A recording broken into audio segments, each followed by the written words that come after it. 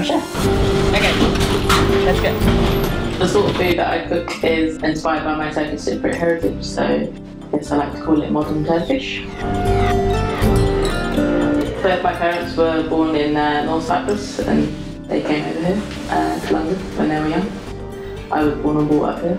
Just grew up on Turkish cooking, I guess as you would. One of the ways that I really got into cooking was sort of by watching loads of cooking programmes from literally about 11 years old.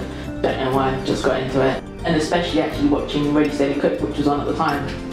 A big focus of Ready Steady Cook was always they would show you how to fillet the fish or how to chop an onion or whatever it may be. And I just used to watch it so much. I wasn't perfect at it by any means, but I had a good understanding of how things, how you should do them. But when I went to college, you know, one of the first things that we did was chop an onion. And I remember being picked out as one of the good ones that could do it. So then I was like, oh, maybe I'm going to be okay at this.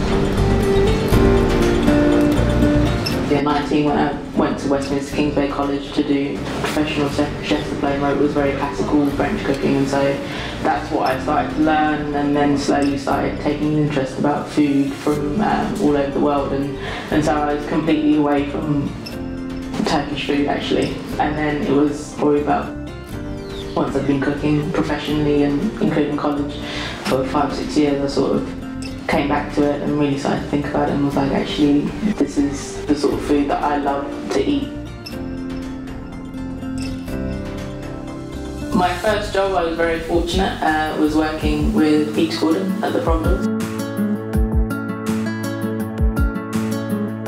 Yeah, Providores was incredible, like such an eye-opener to be able to see all these ingredients from all over the world and how you can balance the flavours, and I think that's really given me, you know, for me now when I create dishes, I'm looking for sweet, salty, sour, all the different levels of you know, the taste that you get in your mouth. And for me, if it doesn't have all of those, you know, and the textures and everything, then it doesn't feel like a complete dish to me.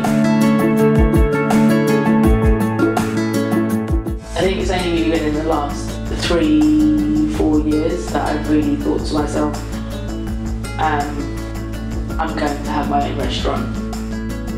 And I remember thinking how I really love food that's cooked over charcoal and wood and stuff, and those natural flavours that it gives. And I remember from quite a young age thinking, I'm going to have a restaurant one day where I'm going to cook everything over charcoal.